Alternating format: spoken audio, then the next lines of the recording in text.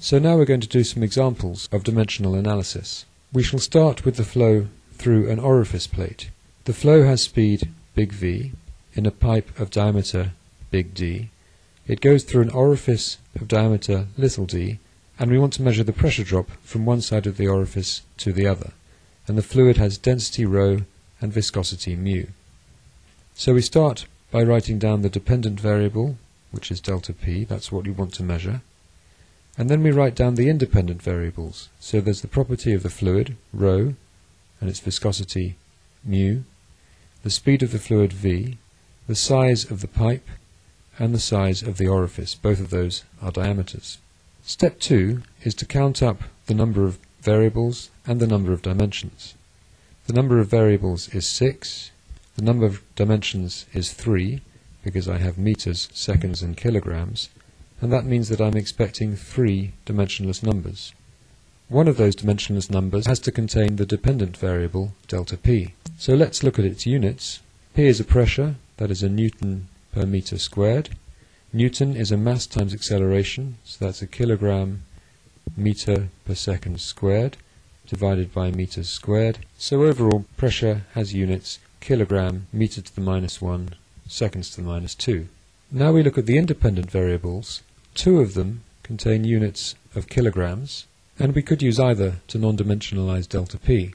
However, when I think back to the chapter on pipe flow, I remember that I non-dimensionalized delta P with respect to the inertial forces, which is the dynamic pressure, a half rho v squared. I didn't non-dimensionalize them relative to the viscous forces, although I could have done. The density has units kilograms per meter cubed, therefore delta P upon rho has units of meters squared seconds to the -2.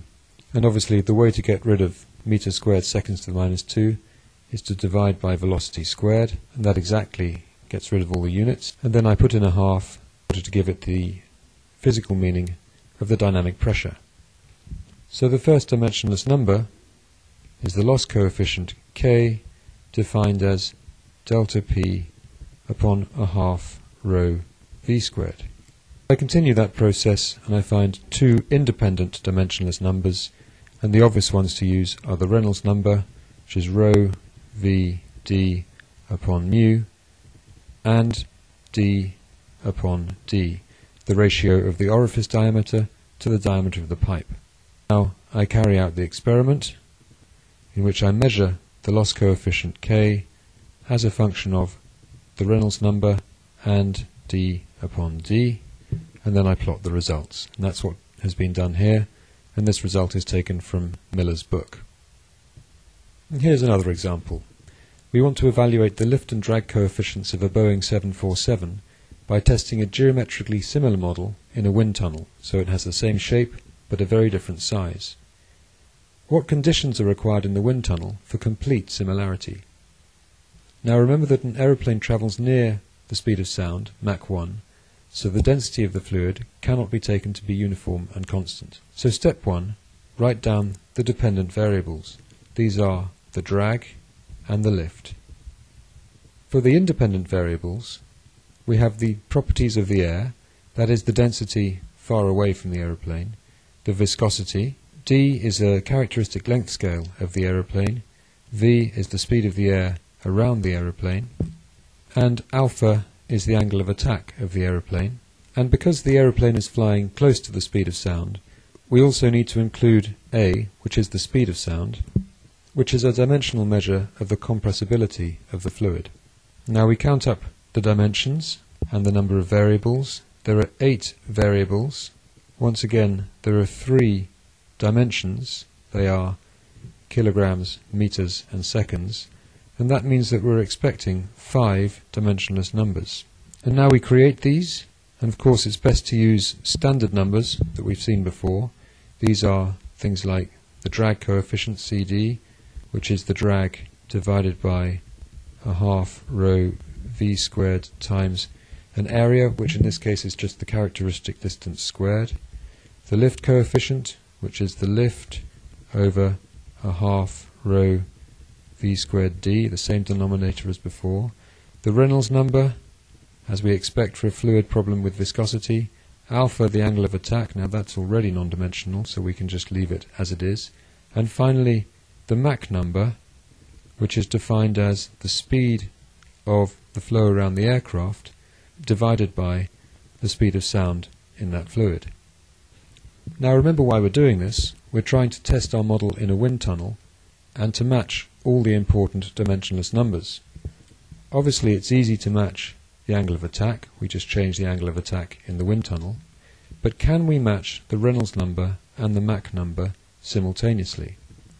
Because for complete similarity between the model and the full scale, we need the Reynolds number to be the same and the Mach number to be the same.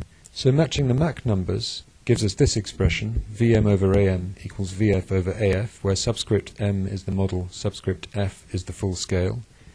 Matching the Reynolds numbers gives us this expression. Rearranging these gives these two expressions underneath. So we see that the ratio of the speeds of the model to the full scale is dictated by the ratio of the speeds of sound. And because A is equal to the square root of gamma RT, this is dictated by the temperatures and by gamma R. In other words, by the ratio of the specific heat capacities and by the gas constant. But to match the Reynolds number, we find that the same velocity ratio must satisfy this expression. Now the second half of this, df over m, is fixed for a given model size. It's the scale of the model. So we see that in order to match the Reynolds number and the Mach number, we need to change the density, the viscosity, or the temperatures of the fluid in the wind tunnel. And in practice this is achieved by pressurizing the wind tunnel. Having said that, we know that for flows in which inertial forces dominate, the Reynolds number has little influence once it is big, by which I mean above around 10 to the 6. Therefore, it would be wisest to match the Mach number and let the Reynolds number float, making sure that it is large. And that will be a relatively good compromise for this problem. The final example is to estimate the drag force on a ship. Now let's think first of all about where this drag force comes from.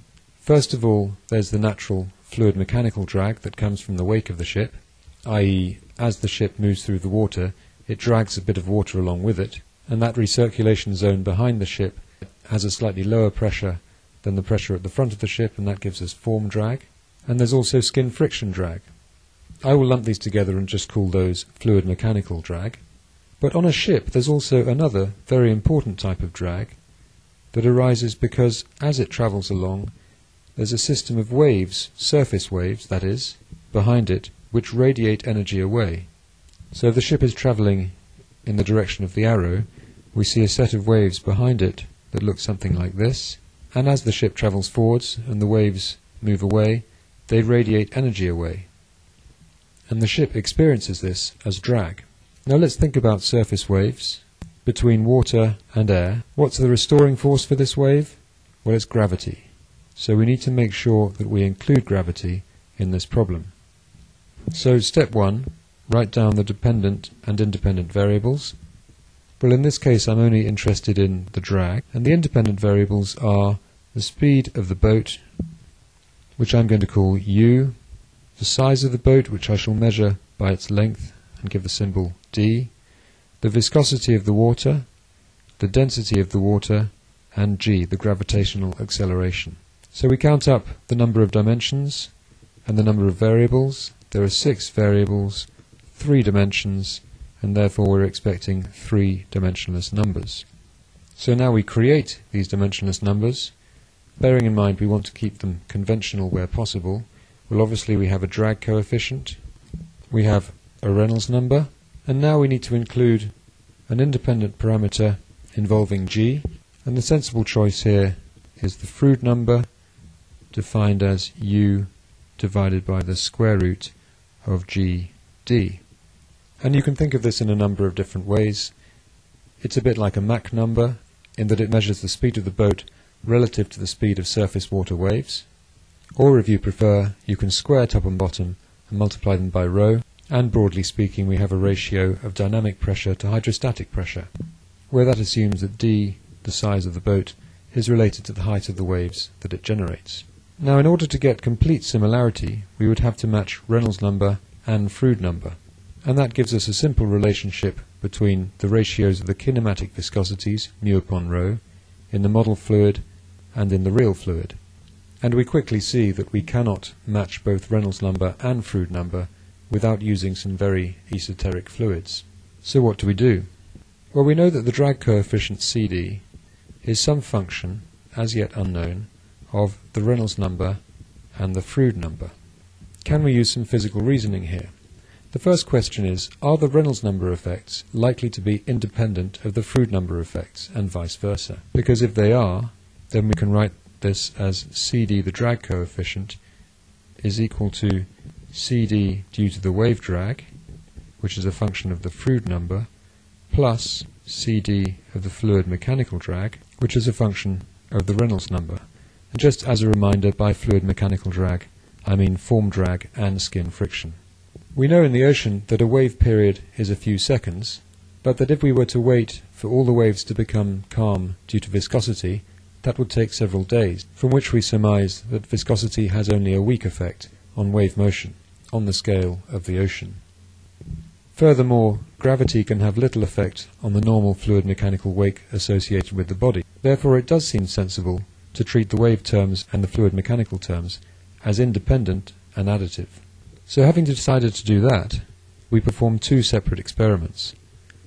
First, we test the model around the correct Froude number and measure the drag in total. And here's a diagram of that. Now for the next experiment, we take the underwater shape, that is the bit of the boat that is actually in contact with the water, and we create its mirror image and stick it together. And then, in experiment 2, we measure the fluid mechanical drag on this body when it's fully submerged. And this means that we can eliminate the wave drag from this experiment. And then we subtract the fluid mechanical drag from the total drag in order to get the wave drag.